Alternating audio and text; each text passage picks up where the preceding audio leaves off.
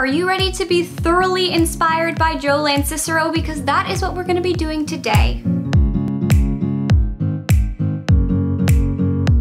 Hey everyone, and welcome back to That Disney Girl. If you're new to the channel, what's up? My name is Alessa, and you are here for the third episode of How to Become an Imagineer. And today we are talking with Joe Lanzisero, who has been Imagineering with the Walt Disney Company for so many years. He has had his hand in so many parks: Disneyland, Disney World, from Hong Kong Disneyland, Tokyo DisneySea. He has done so much. He's created so many iconic attractions, things that we're going to touch on today, things that we don't even get to touch on today, like the Disney Cruise Lines. I'd love to speak with him again, but I think that this chat is going to be very special, as you're going to see. Joe was able to put all of the questions that I had through this lens of how to become an Imagineer. So he's not just typically answering the questions that I'm sure he's been asked millions of times, but he's able to answer them in such a way that he is looking at it through a lens of an Imagineer. So there's a lot more of a practical answer in all of his questions, and a reasoning behind why things have to be the way they are and why that creates a successful ride or attraction or land. So if you are someone who would love to know the kind of inner workings of an Imagineer's mind, this is going to be a great chat for you. I hope you enjoy, and let's get to it. Well, thank you for being on the show today. I'm very excited to be chatting with you. And you've seen they're not even questions, they're just like my mind, same sheet, rambling on. And I guess we'll just kind of work through it, and I may pick your brain on things if it really jumps out to me.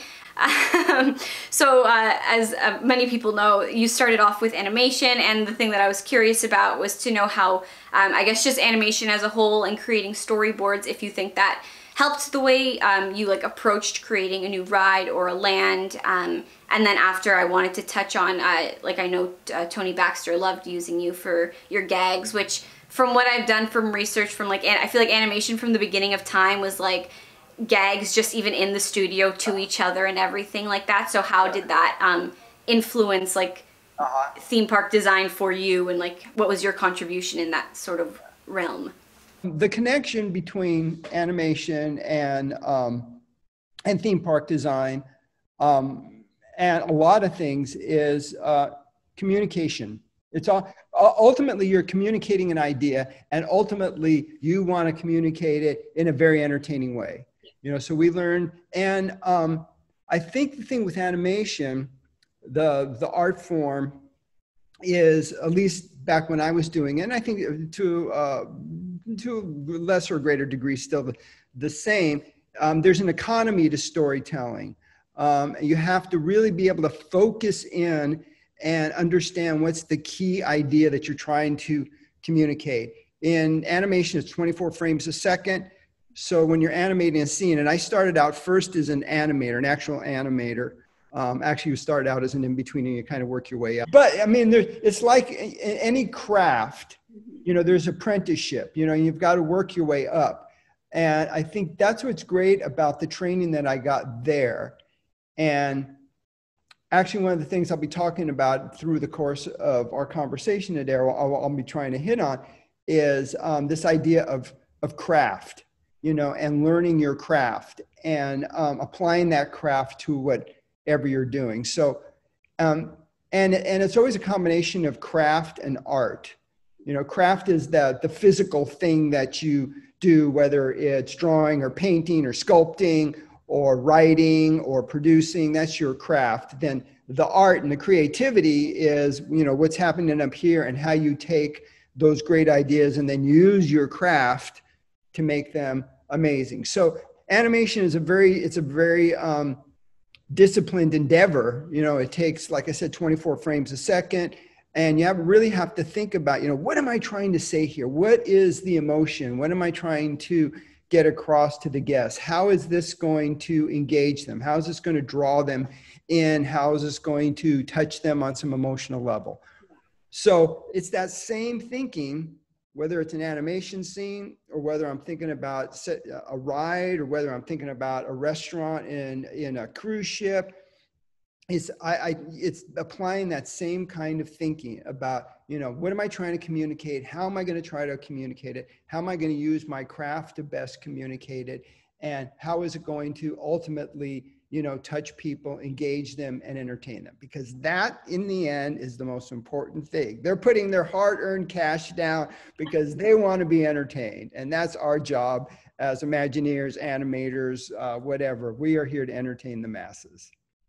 And it makes sense, I feel like, because even at the beginning, like with like Walt kind of recruiting Imagineers, a lot of them started off as animators, and I guess it's like that it's because they have this creative mind and they know how to tell the story. So I feel like it creates a good like passageway between the two jobs, like from like animation, something on screen, to like being some in the real life of a land or anything like that. And you just said a key word, telling the story, because for Disney, everything starts with a story. It's all about, what is the story and how to communicate that story. And we apply story. That was the other thing I think I've learned. I got a good understanding and learning about, Disney storytelling.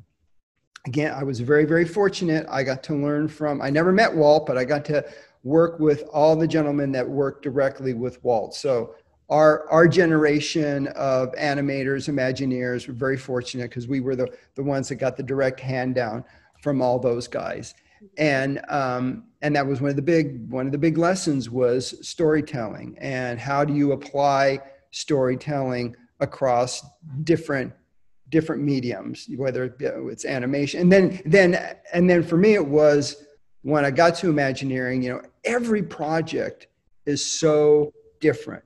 I mean, and there's never, even when you were, quote, going to lift or duplicate an attraction, like I did the second Splash Mountain in Tokyo, or we did Toontown a couple times. We did it in California, and then we did it in Tokyo.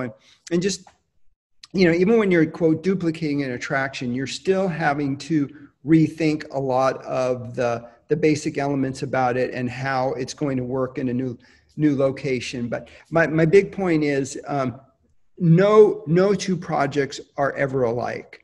And so you always have to think about, what are those first off, what are those things that make a difference? But then always deferring back to what is the core idea, what is the core storytelling piece here that I want to communicate. And then you got to stay true to that. And that's the hardest thing, especially it's such an involved discipline. Imagineering, it takes hundreds, maybe sometimes thousands of people to do one of these projects, of all varying degrees of involvement, from early on, just a small team maybe that's coming up with the idea, all the way to when you get to the field and you've got, hundreds of construction people working and painters and craftsmen and all that. The thread through all of that is consistency, making sure what you're doing, is going to be true to that first little idea that you came up with. It's the land where Mickey Mouse lives. It's Lord Henry Mystic and this crazy little monkey getting loose in a mansion. Just always staying true to that. And in the end, if you can stand back and after all the dust clears and the scaffold is down and, they've polished the whole thing up, and if it still holds true to that original idea, then you can pat yourself on the back and say you did a good job. And in regards to just, I guess, the whole gag situation, can you just explain to everybody how your gags were used? Sure. Well, first, for people that know what gags are, it's that usually both in animation and in Imagineering, they're visual mediums. We use words, but you see things first and you hear them second. And what made the training in animation valuable is you have to learn to communicate a gag, in a visual manner. And of course, the absolute master was Mark Davis. And I put Mark, there's a big pedestal, and I put Mark on top and I bow to him. Oh, Mark, you're great. Because nobody knew better how to pose a character. And the posing is how the attitude you have, if they're sad or if they're happy. But then then putting it in the right setting. And he often worked with Claude Coates, who was great about creating the scenes that Mark put his characters into, and then together it communicated. But you really had to understand, visually how to communicate a gag. And so I had that training. One of my first opportunities when I got over to Imagineering, there were a few projects going on at the time. It was kind of at the beginning of the Disney decade. Euro Disney was coming out of the ground. And I got to thank Tony Baxter, because Tony saw that quality in me, as well as Marty Sklar. I thank them both for seeing that I had that, again, not comparing myself to Mark Davis, but I did have the same kind of thinking that Mark had in terms of being able to look at a situation and figure out how to put a character, or how to, even simple things. One of the early projects I worked on was Typhoon Lagoon. And they asked me just to go through the park and come up with funny little visual gags. Because, the whole idea in Typhoon Lagoon was that this typhoon came through and brought all this crazy flotsam and jetsam through, and the buildings are topsy-turvy and all. So I just went through and I did, hundreds of little gags of things that could happen when the wind blew, strange things, and this the crazy juxtaposition of one thing against another. Tony had me go through some of the attractions in Euro Disneyland. They were trying to do a whole new take on the Haunted Mansion because it was set in Frontierland in Paris, so it had an Old West theme to it. So I came up with a bunch of gags that kind of worked on that. So it was great. It was great to be able to apply that kind of thinking. Same skills. Again, like I said earlier, you're still using your craft of understanding how to stage things, but just applying it now in a new way to the theme park.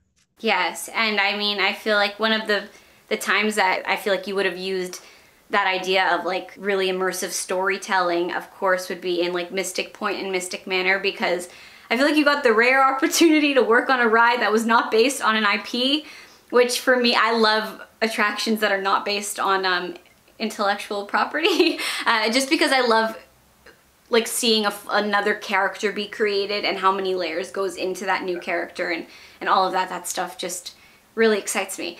So what was it like for you to kind of work on Mystic Manor in terms of starting from scratch? And how did you even start to create this character of Henry Mystic and the monkey? And how much time do you really have to focus on creating that character to make it feel like you're almost like literally, it seems like you're almost in a movie, which is easy to attain when you have like a ride or something that's based on an IP, I guess, because it's already in your mind. But you have to do it from like the moment you see the building walking through, and by the time you get on the ride, have an association. And how do you even begin to come up with that, and what's the process?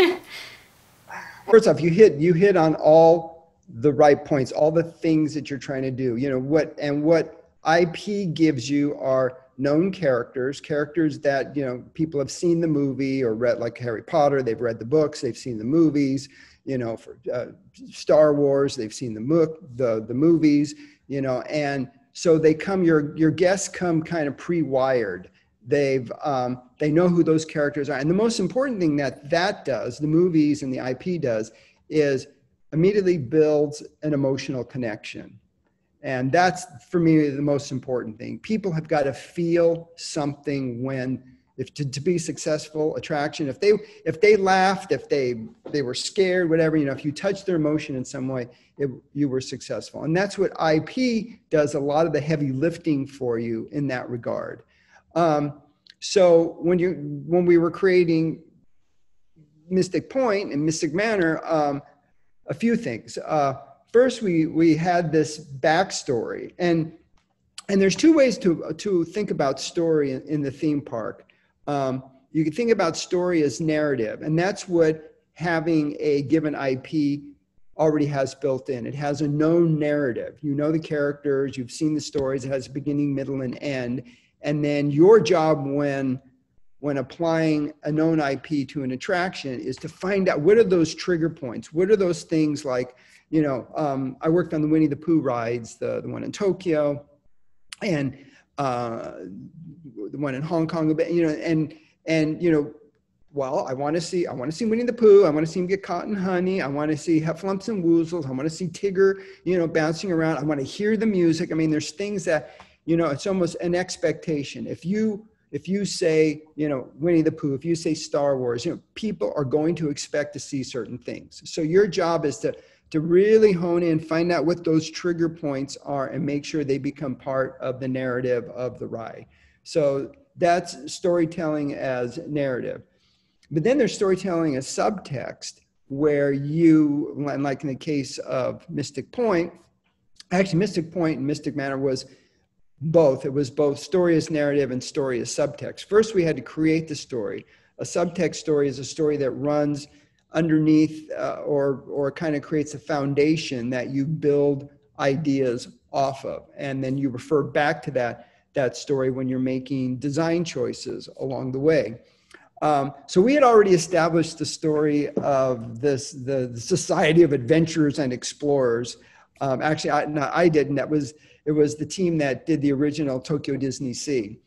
And so when we did Tower of Terror in Tokyo, we built on that story. Harrison Hightower, he's kind of the evil version of Lord Henry Mystic, but he is a member of the society. So we had all this backstory to begin with that we just started building on. And then we thought about it, Mystic Manor, the same way you would think about, doing a movie. You got to first, come up with the basic story idea, explore, finding music box, meets this little monkey. Music box has this curse. Don't open the box. Monkey opens the box. All craziness breaks loose. Has to redeem himself. Happy ending. Pretty simple story idea. But and like I said, with a known IP, all the heavy lifting is done for you. People know all that. So our job then was, okay, how do we set all this up and start letting people know, first off, who's Lord Henry Mystic, who's Albert the monkey. So we did a series of little vignettes, like a travelogue of photographs and artifacts through the pre-show, that let's start letting you know who these characters are. And then we actually had we have a pre-show where we stop everybody, put them in a room, and they get to physically meet the Albert the monkey. They get to learn about the box. So by the time they get on the ride vehicle, hopefully they have that same amount of information that an IP would give you. They've met the monkey. They've met Henry Mystic. They've seen all the artifacts. They know what the monkey's motivation is, what he's doing. They know a little bit about what Lord Henry's motivation is. And hopefully, and we purposely did that first little scene when the monkey pops up, I said, he's got to be as cute as possible. He's got to absolutely steal their heart in a second. And then immediately you have empathy for him. And once people have empathy, and feel for that character, then whatever they go through, because we knew we were going to put him through hell. He was going to get, he's going to get darts thrown at him, and he was going to have the magic dust, almost electrocute him, all these things. So if you had to feel for the little guy, in a way, then he also became the surrogate, our surrogate. We couldn't physically do those things to the guests, but because we had empathy and we felt for the monkey, and the monkey had human attributes, then whatever he was going through, we were feeling. So getting back to your initial question was about the storytelling, how we came up to it. Again, very much the same way, or the same way you would for developing a movie, developing an animated feature, or developing a book. Start with story, start with characters, understand where you're going with the story, understand how those characters, the arc of their journey through that story, and then know, like you do with IP, what are those trigger points? What are those things that are going to best communicate that story along the way? And I feel like I don't know how I never clocked it earlier, this idea of just feeling empathy and or connecting to the character, which is what we do when we see a movie. And that's, I guess, why you become drawn to it. Why I never thought that, of course, you would be doing that in an attraction if you want to make people feel the same way. But no, it's very interesting, because I always thought of story of being entrapped by just a very interesting story, but it seems like the layers of the character could possibly almost be even more important, like for the individual guest experience. But that's very interesting. Yeah. And sometimes there's this delicate balance you have. When we were doing the Monsters Ride and Go Seek in Tokyo, that was we were trying to find the balance because those characters are so beloved. Little Boo especially, she's so cute, and we had a lot of discussions, especially with our client or in a land company, about because ultimately it's a game attraction. You have the flashlight and you're searching for the little hard hats. Initially, the game aspect of it wasn't as prominent as the story aspect of it, because they were concerned that would take away from your appreciation of the characters. And actually in the end, we learned a lesson about, if you're telling your guests it's a game experience, there's expectations about the game experience. They have a device, that device they want to either score, they want to know how they're engaged in this whole gaming thing. So it was finding this balance between the amount of gaming and the amount of storytelling and the amount of gaming that wouldn't take away from your appreciation of the characters. Now, the good news is Pixar films are so great at creating empathy for the characters, especially, Pete Docter's films are amazing. I love Inside Out. I love looks like his new film, Cool, is going to be amazing too. But, they really understand, the power of characters and creating these characters that you so understand, you so relate to. So the good news was with Monsters, Inc., those characters were, the relationship between Boo and Sully, it was just so rich. So in the end, that was able to bubble up through the gaming piece of it. And even though people were not fixated, but, were very involved with their flashlights, it didn't, in the end, the characters and the character situations were so strong that I think we found the right balance.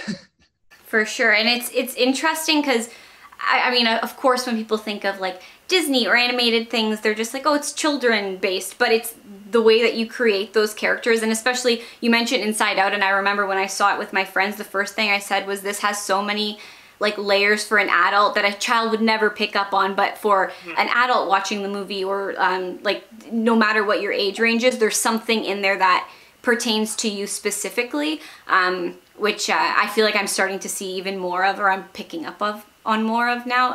And it's interesting to see how that can be translated so easily into a ride as well, on what details just any age group will pick up on and how that makes the ride experience better for them. But in Mystic Manor, I read that there's about 7,000 artifacts scattered throughout that bad boy.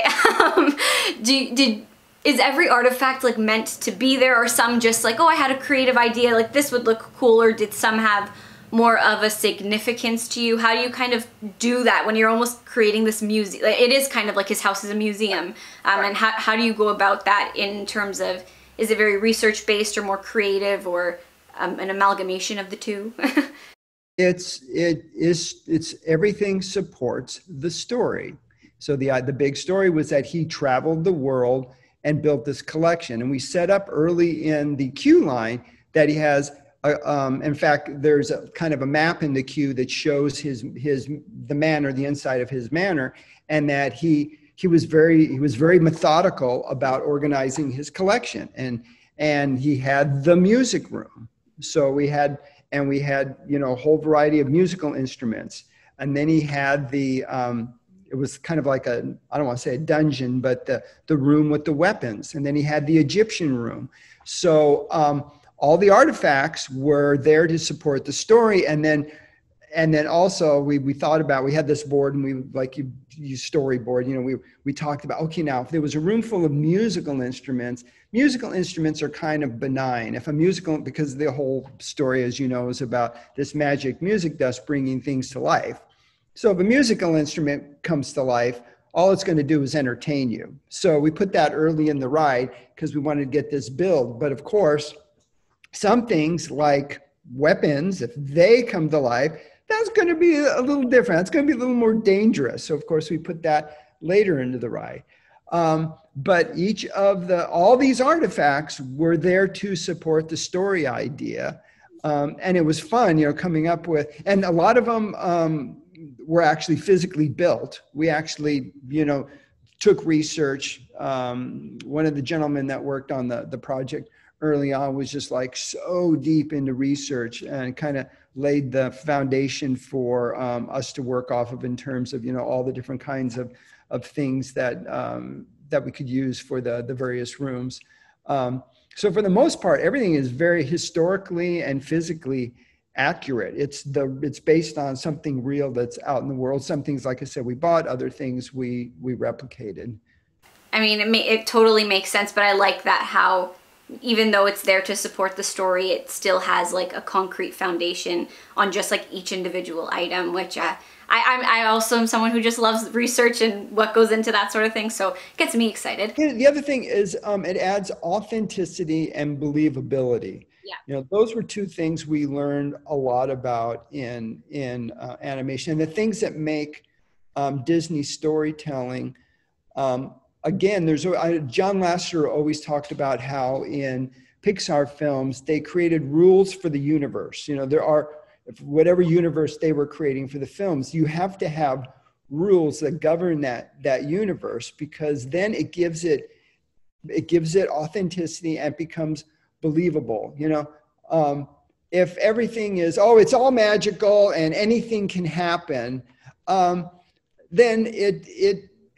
it can go anywhere. But if you create a framework where you say, in this world, characters can only do this and this, they're going to react this way to things, and it sets up parameters that in some ways, people go, oh, that's limiting, you're building boxes.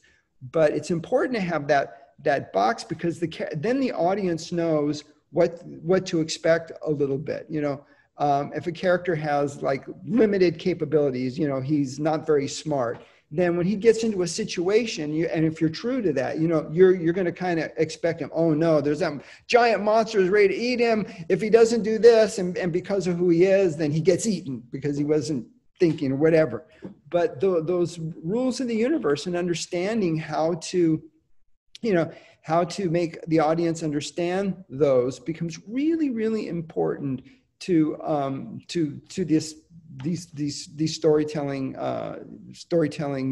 whether it's animation or a ride. I feel like I'm seeing things in different lights right now, so it's very cool. And before I jump away from, this is me just being selfish because like I said, I really like the DisneySea.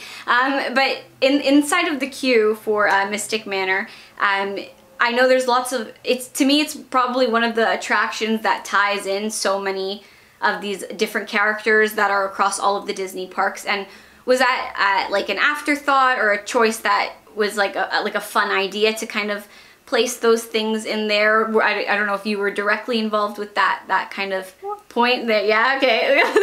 That makes me happy. It goes back to what I said earlier about, this bigger story idea of the Disney, the Society of Adventurers and Explorers, SEA.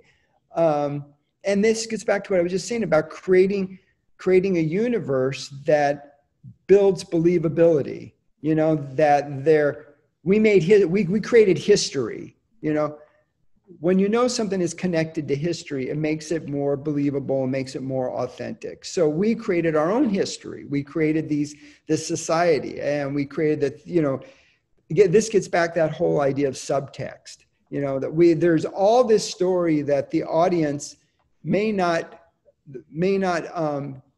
directly be exposed to, but it's all there, and it's all there to make things feel more authentic and to make things feel more real. So all that backstory all those characters that we came up with, I put myself in there, and as one of the members of SEA, and that's all fun, but underneath it all, it's about understanding and creating very serious backstory that makes the whole experience seem more real and more believable. And we even included Danny Elfman, the famous music composer. Oh yes, because you got to work with him, which is amazing. That was amazing. Oh my God, that was so great.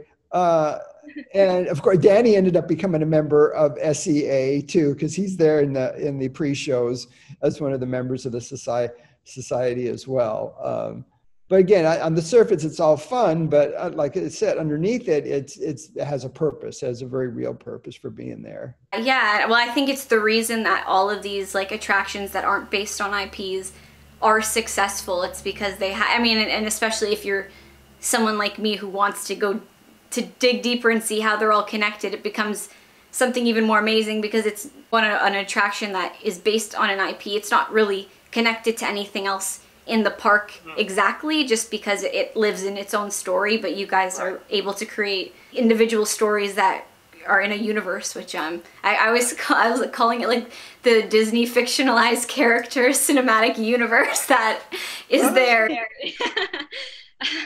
I'll jump to Tokyo DisneySea, which I've never been, but it looks stunning. It's reasonable to say that people would agree it is the most beautiful Disney park that exists. And I'm just wondering why is this one so like great? Did you feel it was because of did you have more creative abilities?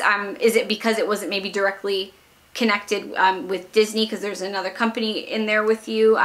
Just was it from conception that was kind of the idea?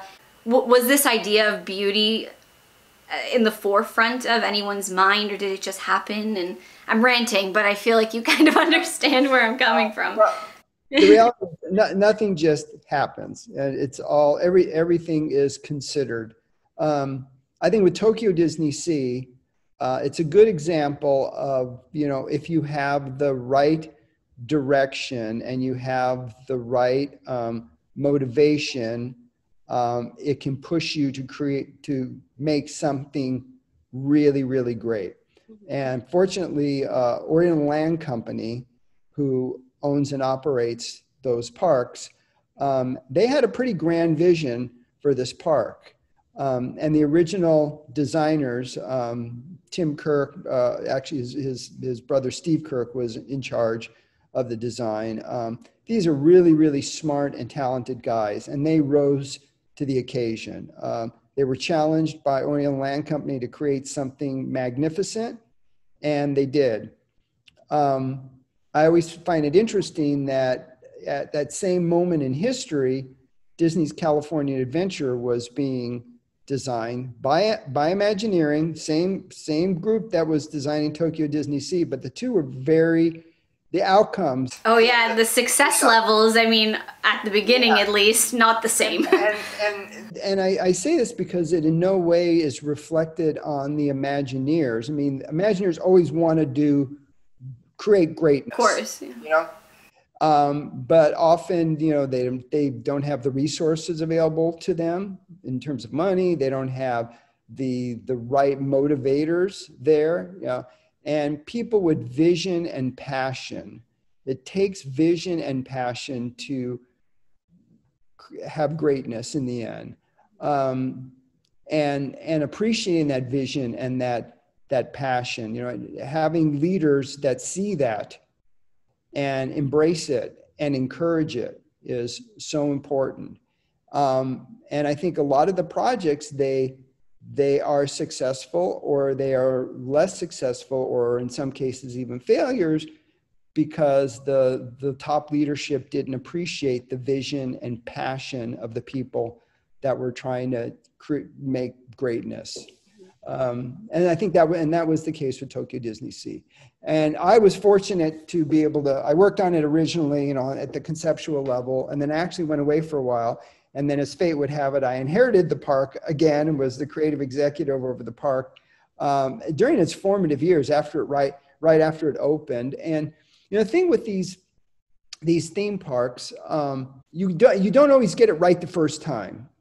And what's great is that you can go back and you can play with it. I think that was the thing. Walt Disney talked about this, about about the original Disneyland, why he loved the whole idea of Disneyland. He said, you know, when he made a movie, when the movie was done, it was in the can, that was it. You put it on the shelf, it was over. He said, but he saw Disneyland as this living, breathing organism that was always going to change. It was always going to evolve. He talked about how even the flowers were going to grow, the trees were going to get bigger.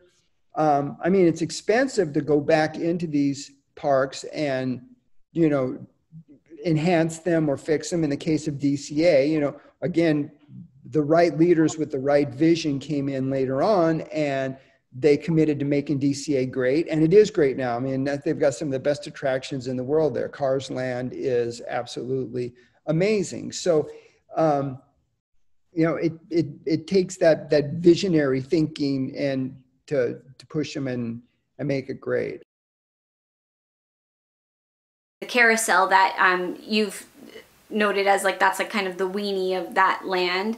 Was that always like your intention to have it as a carousel? Could it have been something else? And I guess in individual lands, I've never thought of like how they all definitely do have to still have like that focal point that draws you into them. Because usually you think of like a park as a whole has something that's like the center of it, but then there's all of these other little ones. And I guess how did you kind of come up with that, and why was it important to have that? And when you're starting with a park from the ground up, and I was, like I said, I was part of the initial team working with Steve Kirk and all the other people, that brilliant people that he surrounded himself with on the design team, the concept team that worked on the initial park. Also, a very important component are the park operators. And there was always debate about how early on in the process do you bring the people that are going to ultimately operate the park.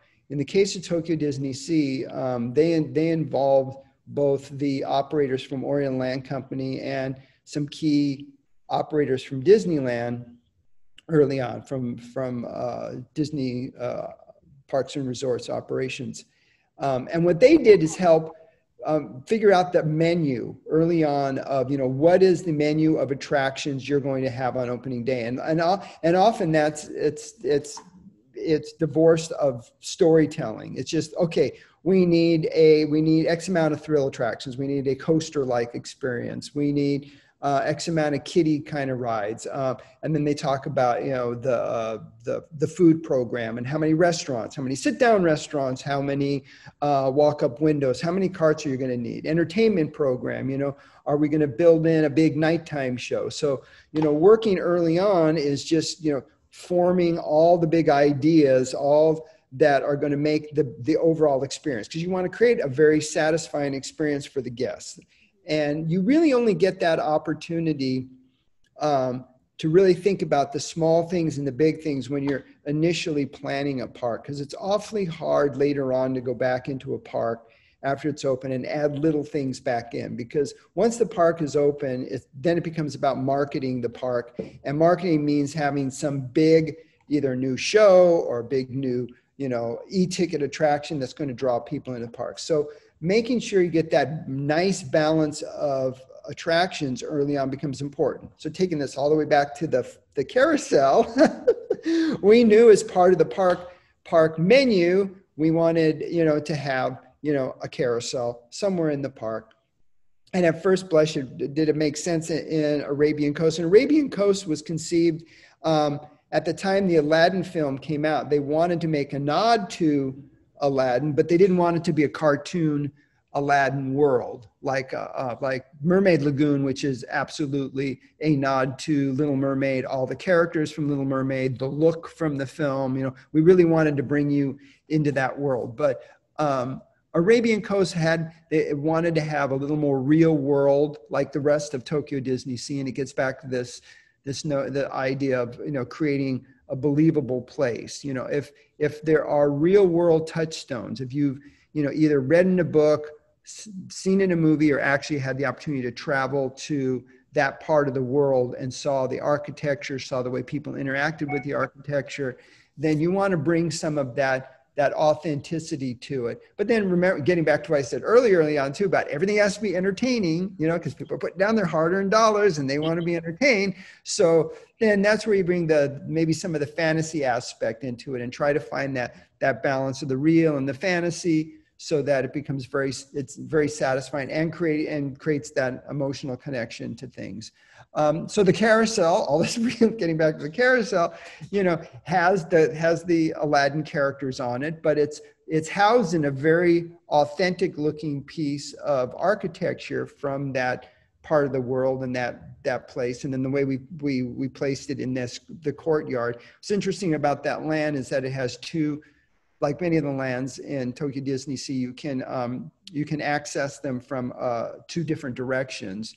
So we really thought about how that played staging wise, depending on where you entered from either side. The other thing that Tokyo DisneySea did a great job was playing with elevation, which is always really nice, because it gives you an opportunity to, you know, to stage things so you can first see, you can enter at a higher elevation and kind of get a broad view of what you're going to be later exploring, or either coming in at a lower elevation and kind of getting a different perspective on things. It just makes for a more interesting involvement with the environment when you play with the elevations, and that park does a really good job of that.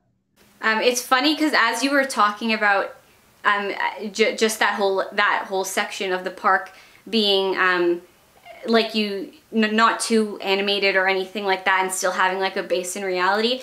To me, like the live action version of Aladdin has very similar. I mean, they use like a coastal sort of city there, so, and that comes much later. So it's almost like that would have been what the fantasy or fantastical, if that's a word, like a fantasy mixed with reality. So I feel like definitely got it right there.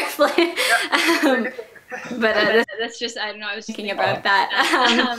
And I wanted to quickly touch, I will touch on Mermaid Lagoon really quickly. Something that we mentioned, the question right before when we're talking about like how Disney as a whole is always ever changing. I mean, we heard it just the other day, where Splash Mountain's being reworked, just things that are constantly changing. You were working on Sinbad a little bit at the beginning, but you kind of went in and reworked it. And I was just wondering, what is it like to rework an attraction, especially one that like maybe people have grown to love, or just this idea of kind of coming in and spinning it on its head? Well, I said a moment ago, you know, you don't always get it right first time out. And it's hard because, you know, there's so many elements, there's so many moving parts in designing these attractions. And you make assumptions. And nobody sets out to do a bad job, especially at Imagineering. Everybody wants to do something great, but sometimes you miss the mark.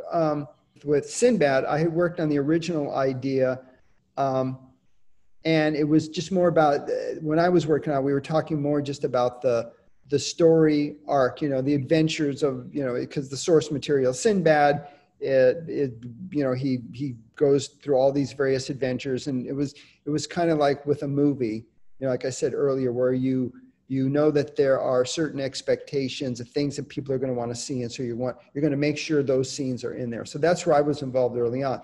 But then there were some choices made about how to present it stylistically, and I think it was initially an interesting notion on the part of the people that then took it and were taking it to the next level of design, of this idea of, well, let's do it's kind of like Small World, you know, in terms of doing cute sized characters, not humanoid characters like pirates, but they also liked the swashbuckling nature of pirates and wanted kind of that tone in the ride. So they always talked about this, you know, walking this fine line between Small World and pirates.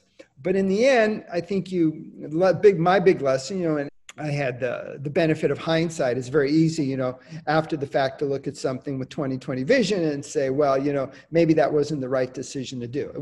To them, it was the right decision at the time when they made it.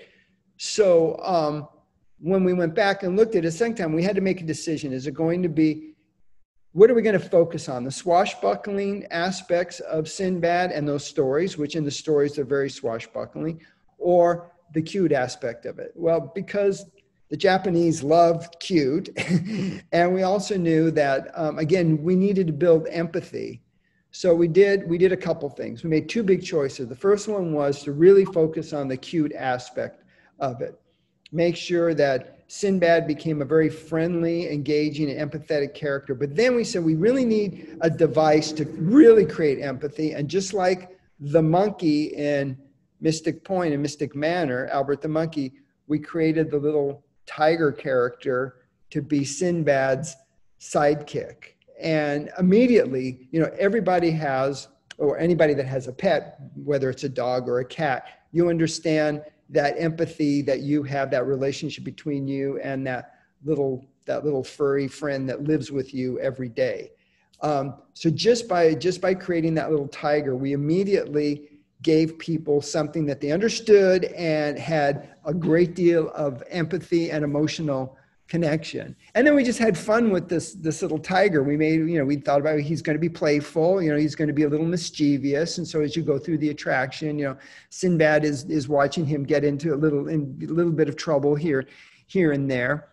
So it added humor to it. It added, like I said, that empathy, and it added that emotional connection. And in the end, I don't know if the attraction is 100% better or 50% better, but at least our intention was to give it a clear focus and to give it more emotional impact. Because one of the things in its original form, and again, I think it's so important for all these things, if it doesn't have that emotional connection, if people don't walk out, like I said earlier, feeling something, then you've cheated them in a way. They've put down their hard-earned cash and you didn't entertain them. I do think it definitely does that, just because, I've only seen POVs of the ride, and I also don't understand the language that's being spoken, but I still do feel like you're still very engaged in it and you understand the story that's going along, and that's just, I think, through just the visual representations of these characters. Like you're saying, you can get instantly connected to a tiger just because of how you process that in your own life, which is interesting. Right. So before, I feel like I'm really talking your ear off about Tokyo DisneySea. I'm curious for it's a great park. It's fantastic. For Mermaid Lagoon, I'll just quickly touch on that one.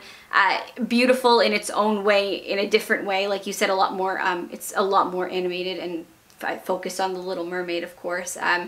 And it kind of, from what I've seen, it looks like you're underwater, and it's so immersive in that sort of a sense. So to kind of create that feeling and that separation from the rest of the park, how did you kind of do that? And you enter above and then you go down, were little things like that thought about, how just like that motion can tie into the subliminal messaging of going underneath water? There were some practical aspects too, the choice of putting it indoors. First off, Tokyo, the climate there can be pretty severe. It gets really hot and muggy during the summer. They have a pretty severe rainy season, and it actually gets cold enough there in the wintertime that it snows. Often the snow doesn't stay on the ground, but it snows. So that's a pretty extreme temperature range that you're dealing with. And we knew that this land, it's basically the kiddie land. It's the land for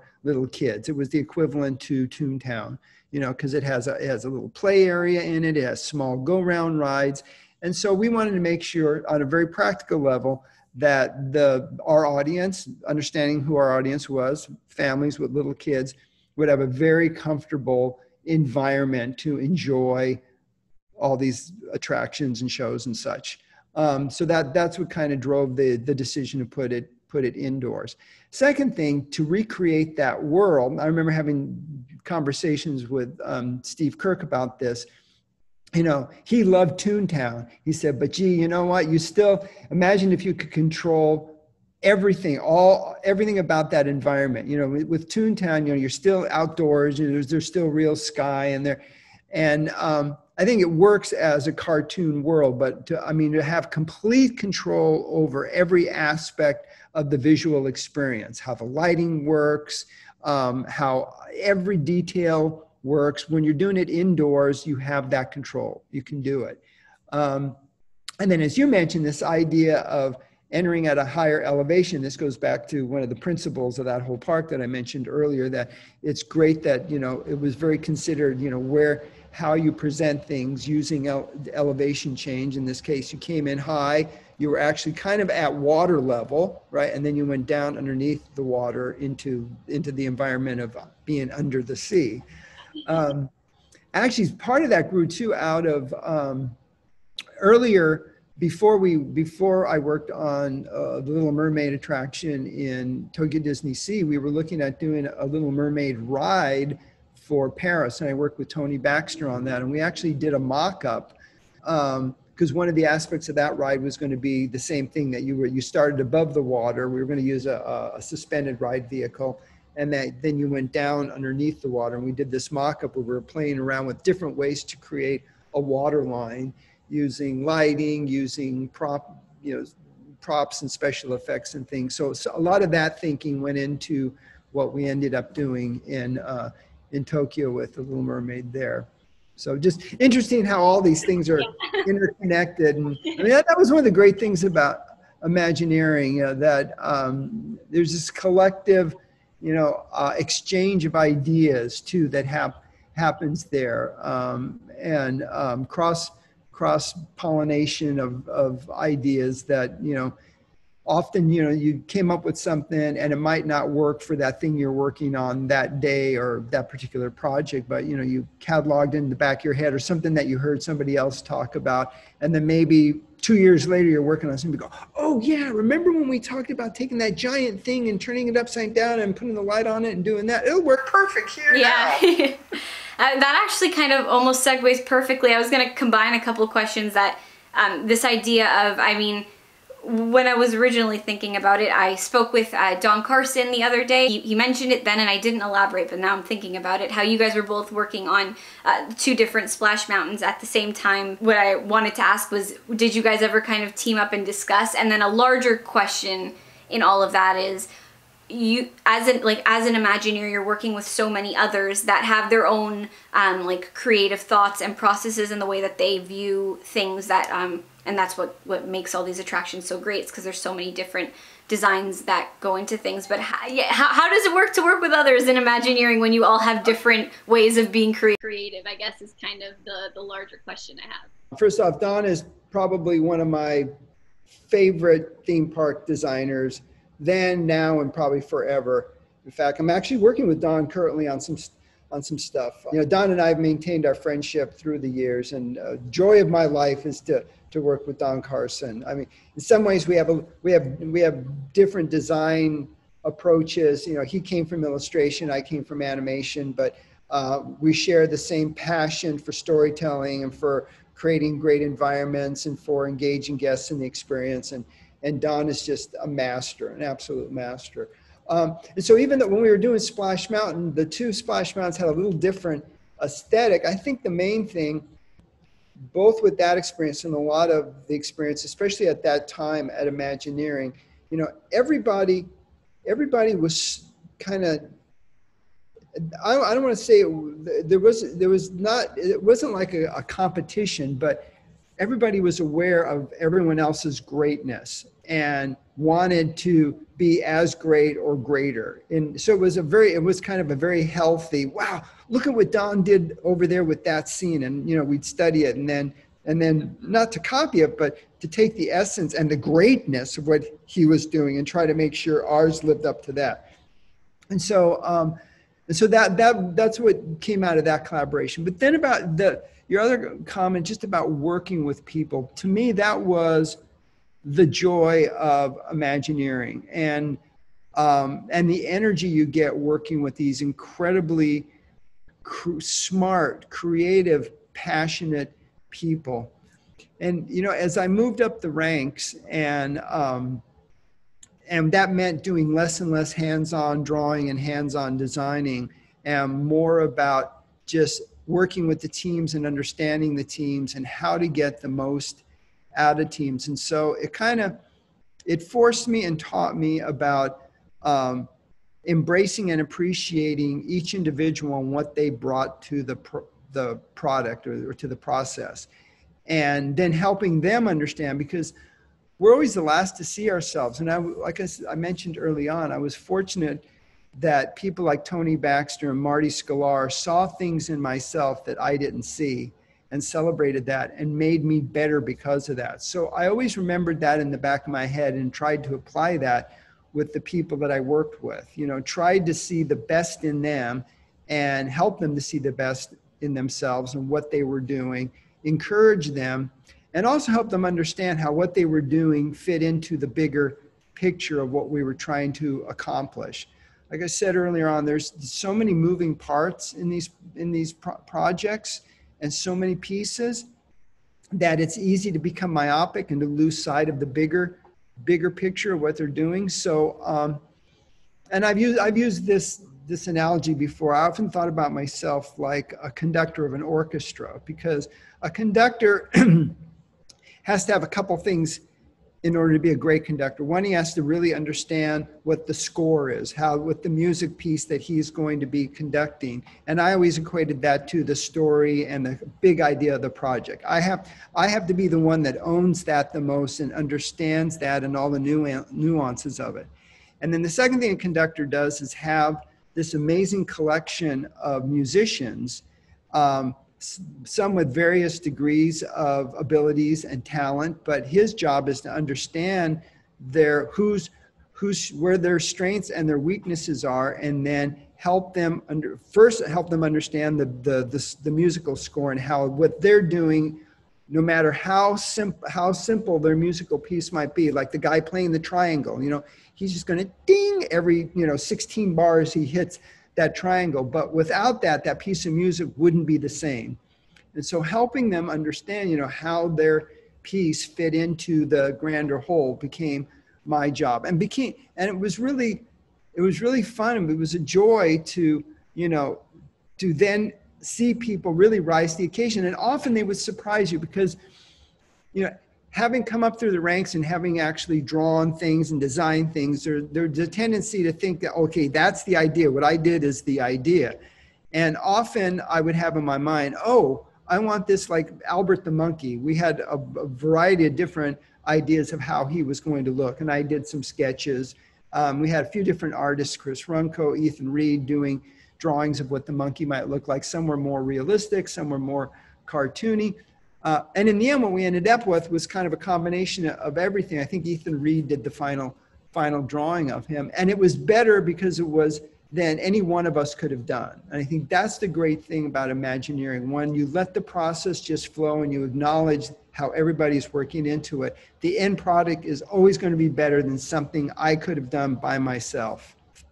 It's interesting how you, like the analogy you're using of like being a conductor and being the one who kind of sees what people have to offer, is what you're saying you can do at this point, which is what was done for you. So it's just interesting to see how like that sort of progresses. And I'm sure that the people that you've given that opportunity to will grow to do the same thing, which is awesome. Yeah.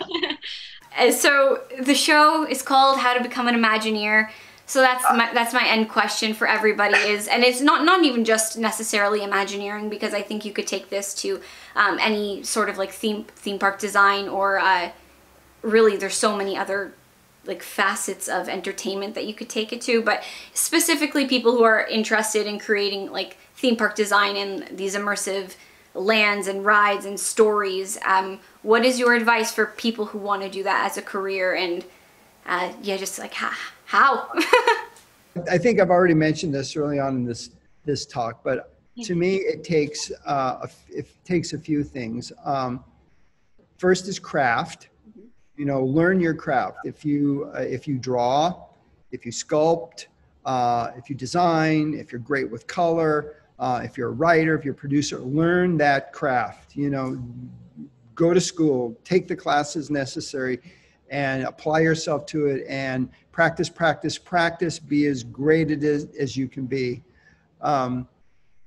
when we were learning animation, learning to draw, there was this book by this Russian artist called Nicolaides. It's called The Natural Way to Draw. And in there he says, all of us have 1,000 bad drawings in us. So he said, start drawing now. And the whole idea was just, that practice, that idea of practicing. So getting back to craft, learn your craft.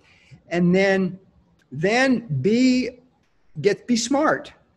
Study everything else. Rolly Crump, you mentioned Rolly Crump earlier. I remember one of the things that Rolly said to me, I got to work with Rolly for a short period there when he came back to Imagineering. He said, Walt always told his Imagineers and his artists, be like a sponge. Go out into the world and be a student of the world. Be interested by everything, because it just makes you a richer person. And so now you got your craft. Go out, get some smarts, get some world experience. And then the third thing is have a passion for what you do. Believe in what you do, and be open and listen to people. I think that's important, but be true to yourself. Understand, what is that thing about whatever you're doing that excited you and made you wake up in the morning and couldn't wait to get to work. Bring that passion in what you do. So learn your craft, go out and be smart, and then how do you apply that smart and that experience to your craft, and then let passion drive it all. Wow, well, I think that's fantastic advice. And it has been an absolute pleasure talking with you today. I feel like you are so easy to listen to and to watch, and I hope that everyone who is watching is thoroughly enjoying it as much as I did. And I'm glad I feel like I've learned so much that I didn't know before, and I really appreciate how, and you mentioned it before the interview, that you were going to kind of take it from this lens of how to become an Imagineer, and I feel like you did reference so much of just the logical process of how you did things, and how that's the way you have to think, and I really appreciate that you did all of that. So it's a big thank you so much. Thank you for having me on. This has been really fun. You're lovely. Thank you. Thank you. Okay, so a big thank you to Joe. Joe, if you're watching this, thank you so much for coming and chatting with us today. I have definitely learned so much and learned things that I didn't necessarily pick up on beforehand, and now I'm so glad that I do, because it is just continuing to grow this admiration for Imagineers and Imagineering, and just people who create and design things like this as a living, and the amazing genius minds that you all have, because it's very brilliant, and I'm glad to be able to understand how your brain ticks a little bit more. And if you enjoyed listening to Joe speak, of course you need to give him a nice big like. So like the video, comment down below what you thought of the interview, if there would be any other questions that you would ever want to hear Joe talk about, or just in general, I guess, what you would want to hear Imagineers talk about. Make sure that you comment them down below. And if you like talking Disney, I mean literally anything Disney, that is exactly what we do here on the channel, so make sure that you subscribe to it. But until next week, folks, I will see you all real soon. Bye everyone.